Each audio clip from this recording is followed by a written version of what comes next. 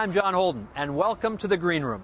We're starting off here in the Big Apple, home of big buildings, big banking, and big investments, especially in the field of alternative energy. It's potentially the biggest change since the Industrial Revolution, today's global transition to a low-carbon economy. And leading the way in this transition is the investment banking industry. If the world is going to acknowledge that there is a problem with rising greenhouse gases and it's going to address it, it needs a way to shift and turn over the capital stock of the world's energy producing sectors, and that requires a lot of money and a lot of investor initiative, and that's basically the role that banks play. Congress, the president, everybody is promoting renewable energy, so we need to continue doing what we've always been doing. If we pull back now, I think it would be a big problem for the country. But while the current economic crisis is causing many companies to postpone or even abandon their sustainability projects, the more forward-looking players are seeking investment in green businesses as the engine for future growth. We're really only a few short years away from really having significant scale, maybe 15 to 20% of our power coming from these types of from fuel sources. Society is headed toward a more sustainable future. The environment is important to our clients, and our clients frankly have to mitigate risk around the environment and also have to try to run their businesses in a more economic and sustainable way. If we can provide capital to help them do that, then that works for us as well. As the investment banking arm of jpmorgan Chase, jpmorgan is one of the leading investment banks funding these worldwide changes to promote sustainability. They do so by extending credit to green companies and by advising companies and even nations on how to prepare for a low-carbon economy through Climate Care, which is a carbon offset company that jpmorgan purchased in 2008.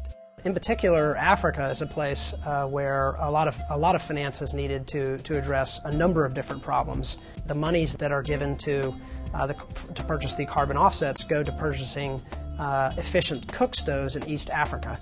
And those cook stoves do a number of different things, but one of which is reduce the carbon intensity of what was being burned before by almost a third. So you kind of have the full spectrum of bringing finance and commerce to solve a problem. You have to put a return profile in front of investors to attract capital, and this is a way to do that.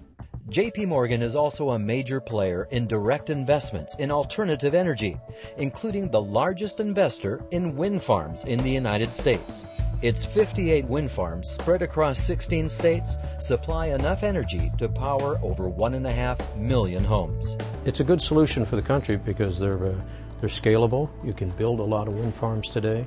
They're economical, competitive with traditional power sources. It's providing clean energy without utilizing any fossil fuels, and I think that's what people really want. That's what they're looking for.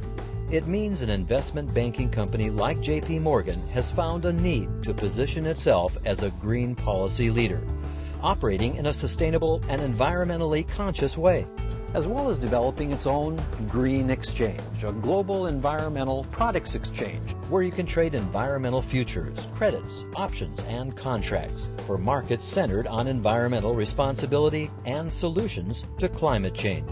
It's a very entrepreneurial industry, so there's a lot of change taking place. And as a banker, where there is change, there's opportunity for us to either provide advice or capital, and that's an opportunity for us to make some profits for our shareholders. The role of investment banking has changed with today's concern about climate change. In fact, today investment bankers and banks like jpmorgan are seeing opportunity to become a top player, even a green broker, in the global pursuit of sustainability.